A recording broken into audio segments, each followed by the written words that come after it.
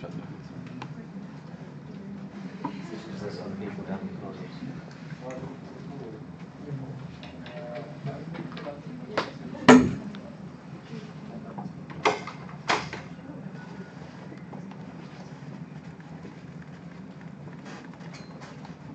Deadly silent.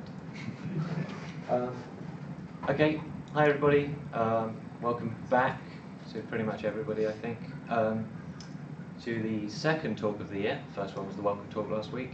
Got my ugly mug again just for this one, but I'm pretty sure I'm not giving any more talks this year, so you'll have far more interesting people to have talk to you. This talk's going to be about essentially how to do art if you're no good at art. This is probably quite useful for the computer scientists among us. No offense to you guys, but we're not the best. But everybody else, I'm sure, getting stuck into a bit of art. And there's also stuff, even if you are good at art, that's going to be relevant in here, so you're not missing out. Yes, so I say we've all got many great game ideas. Okay, some of us might not have any idea at all of what we want to do in our games yet, but that will come in time. There are plenty of great game ideas out there. Sometimes you'll just get given them during the day by lecturers, as happened in the last couple of days for us. But a lot of the time you'll find you need some kind of artwork in it, if it's graphical. So if you're doing a text adventure game, this is irrelevant for you, or is it? We're going to talk about how to make something that looks and sounds great. I'm going to talk about how you can get assets from online. You can get assets that you've made yourself, and most importantly, you can get assets from each other. So, and how you can get these assets to work well in a game without actually needing to put in all that much effort. Here's a couple of examples of games that I picked that are not too not massively art heavy. This one's Coming Out Simulator, which is a text adventure game. See, I mentioned that earlier. A text adventure game which has very minimal kind of art style. Projector. A very minimal art style, but it's very effective in the game. I won't go into it too much because it's actually quite a fun game that you might want to play yourself, and I won't spoil it. But and the other game you might recognise, it's called Geometry Wars. It was a very popular Xbox game when it originally came out. Yeah, Xbox Live Arcade.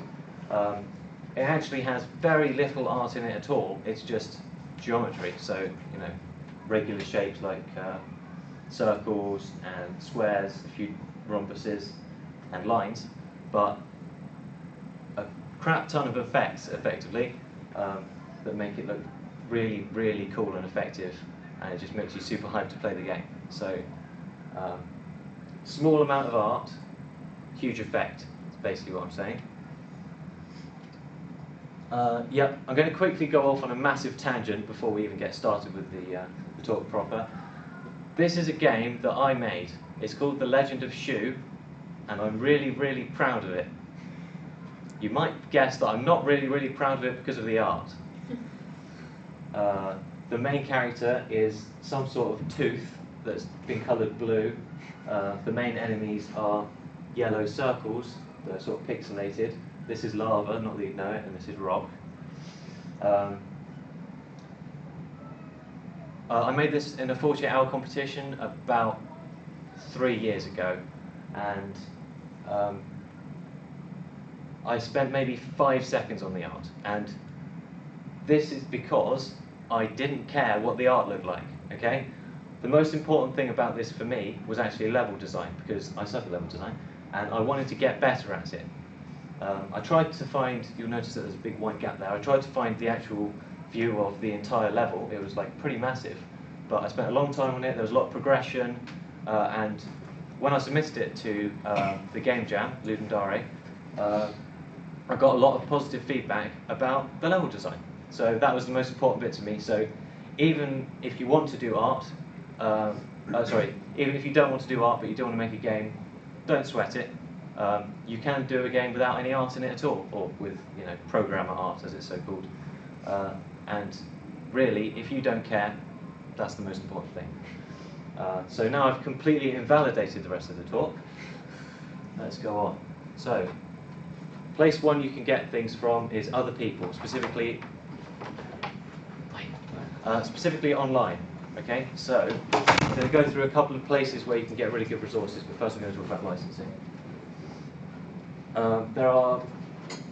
I'm sure if any of you have used stuff from the internet before, you'll know that there's this whole can of worms with how people have licensed their kind of art assets, so image, video, music, whatever.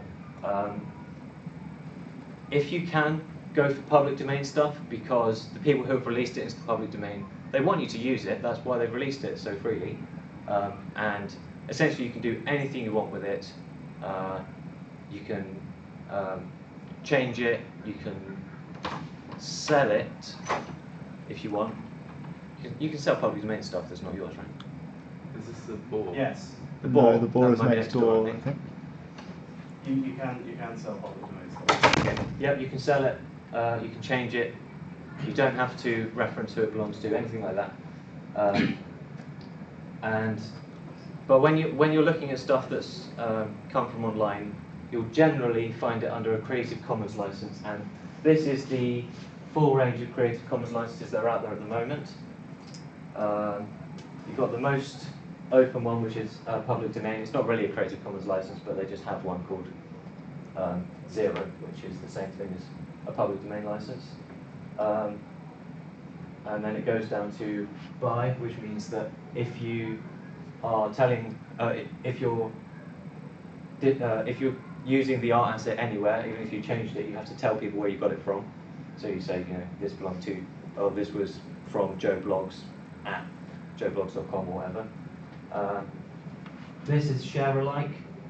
It means that if you use it, you also have to put whatever you've made under the same license. So if there's an art asset that somebody has released under share alike, then you have to also use share alike and whatever attribution to release your game or whatever. So it's fairly permissive, but it means that you have to bear that stuff in mind. Then you get down to non-commercial. It's the same, but you're not allowed to sell whatever you use it in.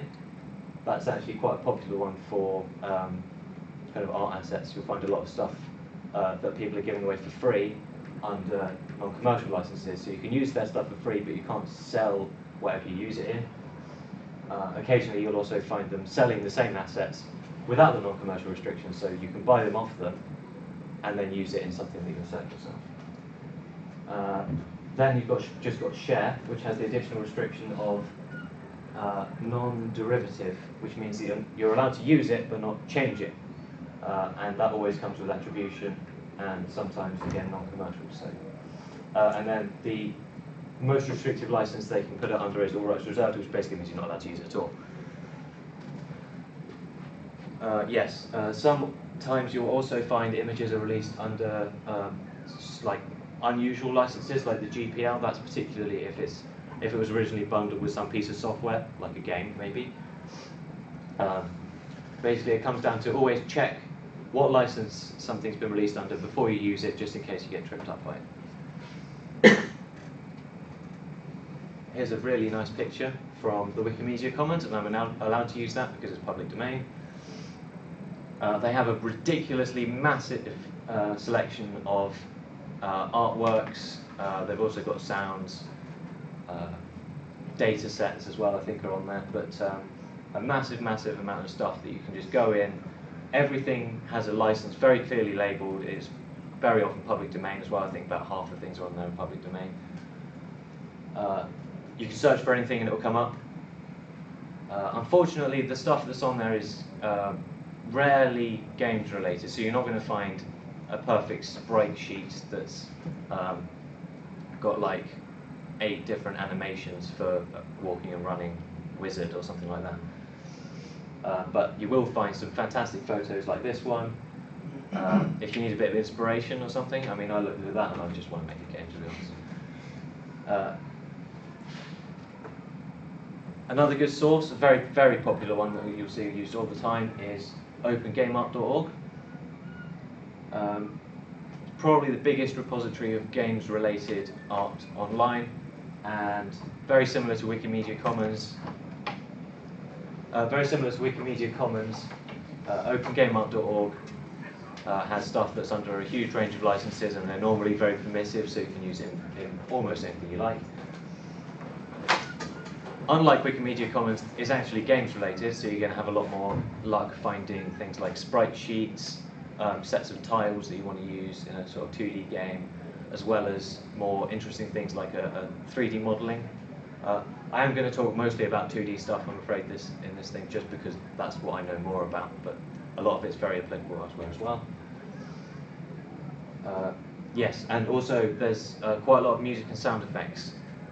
A lot of game devs will just jump straight into freesound.org, which is a sound website that's very similar to OpenGameArt, but just for any kind of sounds.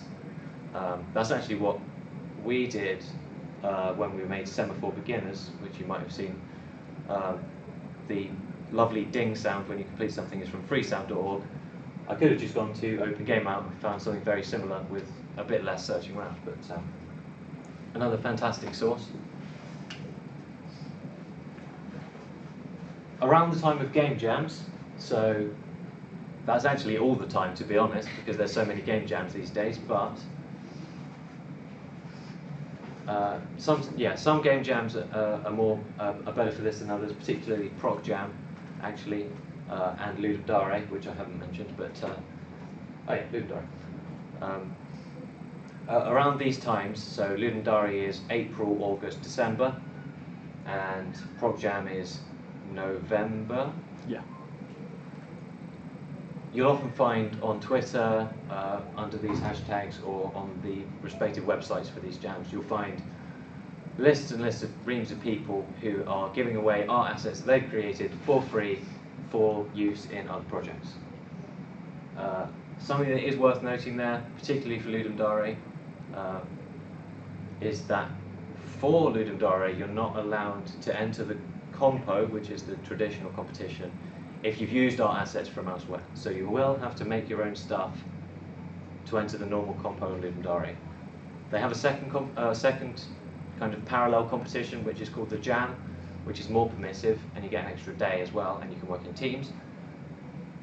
So if you want to use art assets from this section of the talk, head in there into the Jam, and you'll have everything you need. GameArt Guppy is just another website similar to OpenGameArt and stuff, but particularly not free.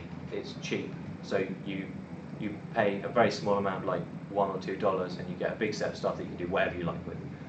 I only mention it as a sort of a non-free alternative to some of the other websites, and as such, it's a bit better curated, and all the stuff on there is generally of a very high quality. But maybe you're a purist, maybe you don't want to use other people's stuff, and you just want to work for yourself, or you want to enter the Ludum Dare compo and you need to do it for yourself. Oh, side note, Ludum Dare's rules do let you use fonts from the internet. You don't have to make your own fonts, that would be a bit unfair. So you want to learn how to do it yourself. Well, step one is go simple, okay? There's nothing like jumping into a brand new project and you think you're going to go for a massively multiplayer online RPG with photorealistic 3D graphics, an online shop, and Bluetooth controls. Go simple, and that especially applies to the art. This is a game called Nidhogg. I expect a fair few of you will have heard of it or know of it. I'm pretty sure I mentioned it last week. Fencing simulator, sort of. It's a bit silly. Every time you die, you sort of explode, and I think Orange has lost quite a lot here because there's a lot of orange goo on the ground, but they fight each other. One of them gets eaten by a giant worm at the end. They're the winner. Huh? They're the winner. And that's the winner, yeah. And this is great because it's very simple. You can see exactly what's going on. It doesn't require a lot of animation, which is especially important for us. And it looks very effective. And then you come to about a month or two ago when they released the first assets for Nidhogg 2, which looks a bit like this. The characters are sort of, they've got joint animations, so they're well articulated. The background has got glow effects, it looks really pretty. The ground has got like really cool archways. Even this thing that says go, which comes up in the other game as well, but it's just the word go with an arrow, is stylized, it's artistic, and this might just be personal opinion, but I think this looks infinitely worse, particularly when it comes to the characters. I'm not really sure what they were going for there, but I don't think it paid off. Less is more, okay?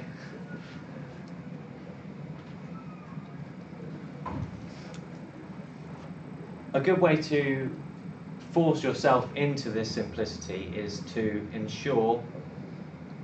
force yourself to have limitations on what you can do. So this here is a game-making tool and game-playing tool called Pico 8, which gives you a 160 by 160 screen.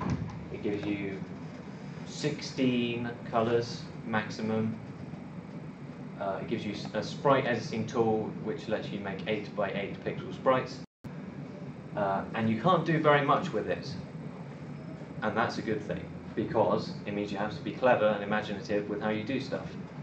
You also get like a maximum amount of code you can write for it as well. I think it's like 8,000 characters. Symbols. Symbols. Yeah, so like 8,000 variables, which is not really much of a limitation. No, I'm pretty sure it's 8,000 characters. No, it's definitely symbols. If you extend the number of like letters in the variable names, it doesn't add to the number of. Oh, I thought it decreased the number of. Yeah, No, symbols. That's a bit easier. But yes, so that's a really fun restriction. I actually made Flappy Bird in it like last week for a bit of fun. Other good restrictions that work are only basic shapes. You saw that in Geometry Wars, and you'll see it again later on. Maximum of 2 colours. This is a great one. A couple of years ago, we ran a theme. The current theme is retro, by the way. Remember that. We ran a theme called Black and White. It wasn't necessarily colour related. I mean, you could make a game like the game Black and White, which existed in like 19 whenever, or you could have like a moral choice system or something like that. But the Black and White theme created a huge number of really cool games. I think my personal favourite was the one where there was a white square and a black square on a world that was entirely coloured black and white. So if the black character went over a black piece of world, you couldn't see where it was. The white character went over a white piece of world, you couldn't see where they were, and they had to kill each other. It was very, very good. And it's not on the website. I tried to find a picture of it. I don't know who made it. Ben, wasn't it? Was it not Ben? I thought it was Anne. No, maybe it wasn't Ben. Okay. It was somebody. It was really good. Sorry, you missed it. 80 by 60 pixels, another theme that we ran. That was actually before I got here, but the games were good enough that I've heard about them. In particular, there was a game which created an 80 by 60 window, which had a ball in it that bounced off the edges of the window, and you had to move the window so that the ball could bounce around a maze that was hidden until you moved the window over it. So you sort of had a very small window into a much larger world that you walked around. It was, well, that you bounced a ball around. It was very, very cool and very difficult as well. Not very much art, but very effective. I think you've got the gist now. Couple of, just the one jam. Game Boy Jam, which is actually running right now and ends in 4 days' time, is a game where a jam where you have to make a game like a Game Boy game, which means you're allowed a screen which is 160 by 144 or something like that. You're only allowed to use 4 colours, preferably the 4 traditional Game Boy colours of dark green, middly dark green, slightly lighter green, and light green. But, I mean, if anybody I strongly suggest that after this talk and after the pub, you go home and Google GB Jam and look at some of the animated GIFs that have come out of it, because they are absolutely astonishing, and I am incredibly jealous. And you will be too. And inspired, but mostly jealous. Step 2, I've mentioned it in passing, but be careful with the colours. So one way to cheat at this is to limit your colour palette to 2, 3 or 4 colours, something like that. But if you are going to have a colourful game, make sure that your colours work together.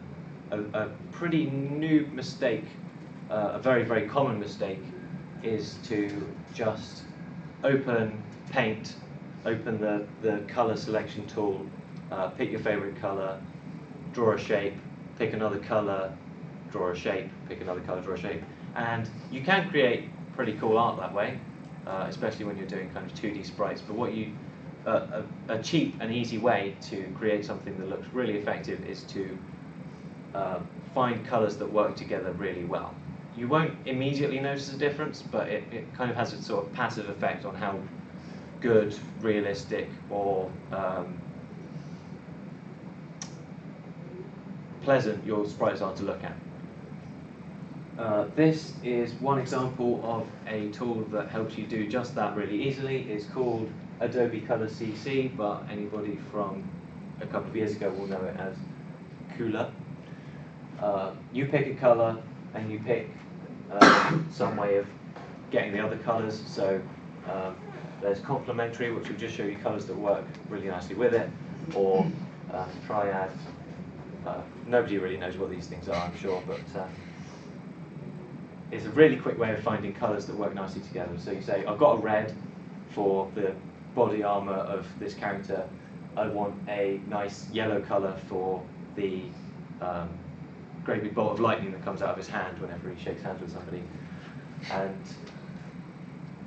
you got yellow. So all these colors, I mean, you wouldn't be able to tell that just by looking at it from the normal color yellow, but when it's in a game with other sprites, it makes a very subtle but important difference to how your sprites come out. Another similar tool is Peloton. Generally, this one's for making kind of shading. That's what I use it for. If you've got like a main body color and you want a bit of highlighting, say a streak of white down, or a streak of lighter color down one side, a streak of darker color down the other side, just to give it a bit of a kind of 3D effect. You'll just put in your color, and then it will give you the lighter and darker shades that work best, according to human vision generally, with that color. Again, really easy, really nice. And another thing that's good about this website is that hidden down here is a colorblind button. And if you click that, it will show you what it looks like if, say, your people who are playing the game are red-green colorblind, or maybe can't see color at all. And it gives you a chance to make sure that one thing is distinguishable from another. So if someone completely can't see color, and you've got a darkish blue on a darkish red background, it might be completely invisible to them. So it's a very cheap and easy way of checking that your game works for colorblind people. And I mean, if you can, why not, right? I've mentioned about making sprites. There are so many tools for making sprites. Here's just a few. Paint, Microsoft Paint, or the much better Paint.net, which is available for Windows. It's just a paint program, but it's got all the tools you need, really. You could do anything in Paint.net that you could do elsewhere, it would just take longer. A few of the most popular ones are Pixel Edit, which I know a few people in the society swear by. Piscale, which is basically the same as far as I can tell. Graphic Scale, which I think you have to buy, but a lot of people seem to like it. And Aseprite, I think it's pronounced Aseprite. I didn't know about Aseprite until yesterday, where somebody at the workshop was using it. It looks really cool. It looks like it's got a huge number of tools as part of it. So honestly, the best thing to do if you want to make 2D sprites is download a few of these, give them all a try, see which one you like best, because the tools are just going to work for you or not work for you. The more complicated programs will oftentimes require a bit of getting used to. Like I didn't put a program called GIMP up here, which is like a very complicated image editing program, because honestly, if you're making sprites, you're much better off with something that's more designed for the job. And I am, as I've mentioned, I'm terrible at art, so I've had to use from time to time tutorials, and here's a great few tutorials. This person called Saint 11 does a massive number of tutorials on his, or he posts them on his Twitter feed. I think they're available to his Patreon subscribers, so if you wanted to do that. 2dwillneverdie.com, which is a very optimistic name, but again, a huge number of tutorials. I had a look at them earlier. Some of them are quite advanced, but there's also some very basic ones like how to make sprites, and those were really good, and I actually learned a few things this morning. And opengameart.org, I mentioned it before, they have a tutorial section. The tutorials are all uploaded by the community, so they're all varying quality. But if you want to learn how to do something, you'll almost definitely be able to find out how to do that something on opengameart.org.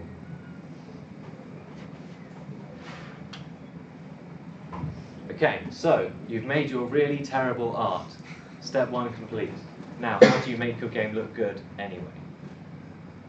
The answer is a thing called juice. So, juice is effectively making your game feel responsive, making your game feel exciting, and all of this is done using a surprisingly small and simple set of techniques.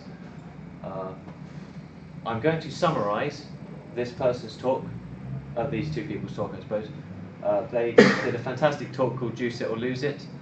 I highly recommend it to everybody, including if you've already seen it. It's that good. It goes over the basics in about 20 minutes, so I'm going to do it in about 1 minute. Your techniques effectively boil down to things like screen shake,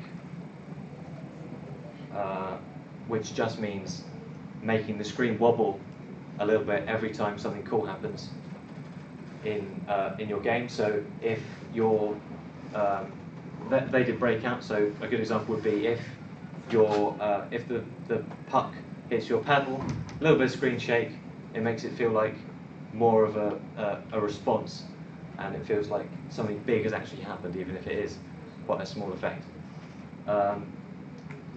They reckon googly eyes. They put googly eyes on their paddle, which follow the balls. You can do that if you like. It's a bit of a silly effect. It's just adding changing visuals to a fairly basic underlying thing. So, another one would be changing the size of things and scale of things a little bit. So if your puck hits one of the blocks in breakout, have the block grow and shrink, or do a sort of wobble and then pop, disappear. And all of these things are helped greatly by sound. So when your puck hits the paddle, have a nice, surprising even, and it looks a bit less kind of boring. The person who came up with the idea of using easing functions in movement is actually a guy called Robert Penner. He's the one who separated out this sort of smooth movement into very simple, easy to use mathematical functions. He goes over it in quite a lot of detail on his website, and Gamma Sutra actually covers the idea of using tweening and things like that to make a really effective, simple game. This is a sort of a basic tutorial that covers all of these things. Flambeer, some of you might have heard of Flambeer. They are an independent developer of really, really cool games, and they're from Sweden. Up there somewhere. Scandinavia. I'm sorry, London. They've done a 44-minute long talk. Again, very well worth a watch. If you put that one and the other one together, you get about an hour, so it's great to fit in between some lectures that you don't want to watch. This is a game they made. It's called Super Crate Box. All that happens in the entire game is this character jumps around, these things fall down to the bottom, and occasionally pop out the top again. And this character shoots these. It is one of the most fun games you can possibly find to play. The original was free. I don't think it's still free, is it? It's Super Crate Box. The Super always means it's like a paid and polished version. Yeah, Cratebox is actually a flash game. You can play it online. Super Cratebox is on Steam, or you can get it from them directly. It's about £2, £1, something like that. My friend Naomi has about 50 hours in it. And given how simple I've just told you the content of the game is, that's quite impressive. What happens is, every time this character picks up one of these boxes, he gets given a random gun from a set of about 10 guns. Every single time this character jumps, it plays a lovely wow sort of sound. Every time this character falls, these fall off, it makes a noise. Anytime this character falls down, it screen shakes a bit because he's so massive. Anytime this character fires a gun, the screen shakes because the bullet's quite massive as well. It is a fantastic piece of design. If you want to find out how to take something really simple and make it really effective using only the techniques that I've basically described here, this is the place to do it. It's a case study of kind of absolute perfection as far as adding juice goes. And the last thing which they also do is add particle effects. So any game engine that you care to mention has got some kind of particle effect system in it. Adding particles is effectively, a particle is generally just a tiny little image that's very, very simple to reproduce. So if you wanted to make a smoke effect, you take a tiny little picture of a little cloud of smoke, you add a couple of hundred of them at the same time, and the game engine will just say, okay, I'll just add a couple of hundred. It's easy enough for the game engine because it's such a simple sprite and all you're doing is moving it around generally. And you can make a really effective kind of cloud effect just by having a load of these, or you can make an explosion just by adding a load of colourful sprites. I believe this game, yep, that's a flamethrower he's using there. And these are the flames. They're just weird, colourful blobs, and it fires out about 20 of them in any given second. And it does look very effective in game. This screenshot actually just shows, a single stream of fire, but it really, really does look good. This is also a particle effect, another fire effect. Lots of white, a bit of yellow, and some orange particles all coming out of here. Occasionally you'll get it. Because it uses a bit of randomness to decide where to place the particles, you get some big ones that come off like this, and it looks really, really cool. And surprisingly realistic for something that takes maybe a good 15 seconds if you already know the particle engine. Particle engines are really cool. All of your games should have particle effects, and if you come to the Retro Showcase next week without them, you'll be cast out. Okay, maybe not, but still. Okay. So I've told you how to do it yourself, and now you're probably thinking that sounds like a terrible idea. So don't. You should cheat. I made this game. It's called Glide. It's available on the Play Store now for free. Just got to get that in there anytime I do a talk. I did not make the art for this game. For a start, there is very little art in the game. As I mentioned earlier, one quick way to get art is to do regular shapes. Circles are about as regular as you can get. So everything in the game is a circle, apart from the text. I tried this game on somebody's Kindle, their Amazon Kindle, I think it was yours, John, and the pixels weren't square. on the device's screen, which meant that every single circle in the game was oval shaped. We were going to use it at the Freshers' Fair last year, that didn't happen. I can't deal with ovals. It's got to be circles. So yes, the art for this game was very, very easy to come up with. But something like the colours, even, is difficult, okay? Because there's so little art in the game, something like colours has to be considered very carefully. I'm terrible at colours, so I got my friend to do it, and that's what cheating's all about. There are so many people around, particularly in the society now, who are interested in doing art, interested in doing music, interested in doing games writing for inside of your game. And if you need help finding those people, we will be more than happy to put you in touch with them, because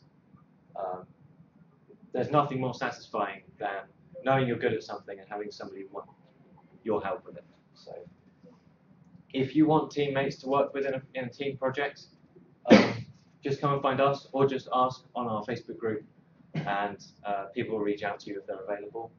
Obviously, people are sometimes busy, so you have to work around schedules and stuff, but by and large, it's pretty easy to find somebody who wants to do something with you. If you want to do, or if you're not too interested in programming or actual development, and you'd much rather just do a bit of art, you're probably not in this room, or a bit of music or a bit of writing, then just let us know, because that's really helpful for us as well. If you want to find a project to work with, but you don't want to make a game all yourself because you're not too interested in one aspect or the other, just let us know. With that in mind, there is somebody who told me that I should mention him. He's called Dan Giddens. He does music. He's a very talented musician, and if you want music for your games, he can hook you up. I've got some of his stuff that I'm planning on putting in one of my games in a bit, but there will always be somebody around for that. So get in touch with us, or get in touch with each other. The Facebook group is probably the best place for it. The Discord also is fantastic. So yeah, get on that. Okay, so that's the end of the main bit of the talk. A couple of dates that are still to come in this term. We've got the first showcase, which is next week.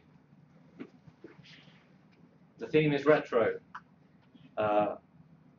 Feel free to take on board any of the limitations that I mentioned earlier. So a small screen size, a few number of colors. This is an example of some good pixel art. It was for a game that I worked on, and Jamie worked on, and Chris worked on, and we cheated. We got somebody else to do the art for us. It was somebody else in the team. I think all three of us are more than happy to say that we're terrible at art. Yeah. Seriously, you should see some of the games that me and Jamie have worked on our own without cheating. No, you shouldn't. No, you shouldn't. 0 Hour Game Jam, I mentioned it last week and I mention it again. It is in 2 weeks' time when the clocks go back. So it's between 1 AM and 1 AM on Sunday, which is a bit awkward because it's a Sunday at 1 AM. But we will probably be in the Department of Computer Science just chilling out for an hour and making something really hectically. The Gaming Social, that will happen in week 5, so the following week after that. And we're just going to get together and play games. There will be Nissan. And the 48-hour jam, which is an entire weekend where we book out a room and people can get together and work on stuff, or you can work on it on your own if you're not planning on cheating. That's an entire weekend, and that is week 7. I appreciate that end of term time is sometimes a little bit busy, but it's a nice chance to relax and not get too bored with stuff. So come along, it's going to be great. And here's all the usual: Facebook group, Discord, and the IRC channel. IRC is old. Twitter, Games Careers if you're interested in a career in game design. Our event schedule, which is constantly kept up to date, and that will tell you where our next event is, where on the workshop, and talk next week, Jamie. Yes. Well, the showcase is in here. Showcase is in here. That's easy. And the workshop is in. I will have to consult that schedule. It's in S2 something, isn't it? That sounds about right. Oh no, it's in R. Oh yeah, it's in the Ramphel building. Yeah, it's in the 104. Ramphel building, 104. which is just up there. Look for our sign, or for one of us. We'll be there. It's R103. R103. Nice and easy to find. Okay, so I've run out of steam. So has anybody got any questions? Hi, Thomas. The other option is to make it deliberately bad, and that's Yes. your excuse. Do you want to try mine? Jamie. So I made a game a while ago called The Banker, and I spent the whole thing programming it completely from scratch. And then I got to the end. I'm like, okay, the game works now, and I've got 0 hours to make the art because it was a Ludum Dare compo, and I just had to use the submission hour to put all of the art in, just do it wildly in GIMP with absolutely no method at all. And even though it does look like crap, it looks awful, I've been complimented on it simply because it's consistently crap.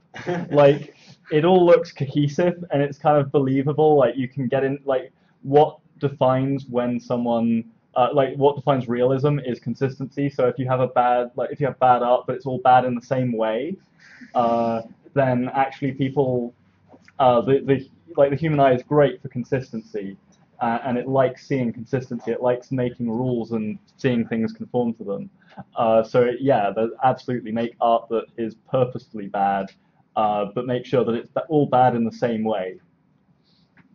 Exactly right. Anybody else? Chris. Are these going to be online? These slides are already online, dictionary.co.uk/non-art. Okay. They're also on my blog, dictionary.co.uk/blog, and it just says link to the art for non-art slides. Christian. Is it alright if I say a few words about 3D modeling? Please do, yes. I mentioned that I'm not a 3D modeler. I don't know anything about 3D modeling. Is it alright if I come up? By all means. Thanks. For a couple of minutes, so. Yeah, I won't take too long. Okay, so, I'm just out of curiosity, is there anyone here who is interested in 3D modeling? Well, let's start from the beginning. Does anyone know what I mean when I say 3D modeling? Okay, those who really don't and want to know. And those who are really shy, you can also put their hands up for a second, for an extra set of hands up. Beautiful, sir, thank you. Right, so 3D modeling is essentially the process of carving out shapes in 3D using a software that we did like to call, very humorously, 3D modeling software. There are 3 main ones for this. This is Blender, which is your main free open source, always in development. Generally, heralded as the most complex of the 3, but that's really a matter of how you use it. If you learn it correctly, you'll be fine. There's Maya, which is often endorsed by industry. You can get it on the educational license for, I believe, 3 years. And it does have a very, very in-depth set of tutorials. It's entirely your own choice which one you want to go for. And there is a third one which escapes my thought right now, but it's 3ds Max? The 3ds Max, yeah. 3ds Max I don't see as often when it comes to tutorials, but I'm pretty sure that's also very well used in the industry. You might be able to get educational license on that. So expensive. Yeah. Good luck. Educational license also comes with a lovely cravat that you can't publish games for any commercial purpose, as usually that does entail. So I wanted to quickly say that if you are interested in 3D modeling for whatever purpose, so you like 3D games, so Unity users, Unreal users, if you have a certain mod tool or engine that you like, so I don't know if anyone here remembers Amnesia: The Dark Descent. There's a very, very good set of mod tools that do crash quite often, but you can often import your own 3D models into there, and for enemies, for scenery as such. And there is a very good set of tutorials for Blender and Maya for both use of the software and for importing your own engine. So please have a look on YouTube.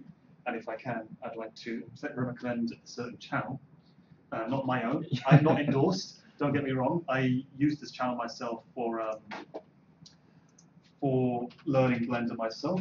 And if anyone here likes, just as a quick word, 3D modeling does not necessarily have to relate to games. You may have an incredibly fascinating interest in interior design.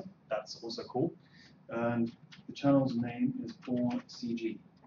So here you'll find a whole bunch of very professional quality tutorials about how to use Blender. This is the newest version of Blender, or a few versions back, and they are generally talking about basic tool sets. There are some here about the game engine that's part of Blender. It does have its own game engine, believe it or not, which I haven't gone through myself, and I'd probably say that if you are looking at 3D modeling and game making in general, you'll go for a dedicated game engine per se. Unreal and Unity come to mind immediately. If there's any others, then do forgive me, I forgot. So this tutorial series goes straight through things like the interfaces, animation rigging, cutting through, like, beveling edges to create a certain shape. You can go through, there's a further down around part 20 or 30 through the series, they're talking about rigging an animation, rigging the skeleton to a 3D model for Steve. Steve, the Minecraft main character, very well known as that Minecraft guy. You do get a sort of prospect for what sort of system animations are. Very basic. I'll be completely honest there. You've got about what? 10 bones in his body, max. So maybe I'm missing one or two, but it is very in-depth there. I will say, if you wanted to go through learning a 3D modeling tool on your own, go through this tutorial series is great for just the basics. If you're more interested in going even further, textures, whatnot, UV mapping especially, there are more dedicated tutorials, but not on this channel. I suggest you look more on YouTube. So to go through this entire series will probably take you a week, or say 2 if you're really spacing it out. So please don't get scared by 3D modeling. It is a very, how do I put it, when you never used a tool before like Game Maker, it often seems like a big hurdle to jump over to try and understand what's going on. But it's more a matter of, if you try and dig your teeth in, learn the resources. So you'll look at the interfaces to start off with. You'll do a small project. They'll often do a project on video, and you'll just copy them, per se. And once they're done, they'll be like, okay, you go and do whatever you want with it now. And it's that sort of experimentation that's really what leads up to the best learning experience. So thank you very much. Are you coming to the pub? Yeah, although I'm going badminton afterwards. Okay, so if anybody wants to hear a little bit more about 3D modeling, then be able to talk to you at the pub. Sure. Fantastic. Okay, yeah, we're heading off now. For any of you who don't know, we're going to the Phantom Coach. It's just the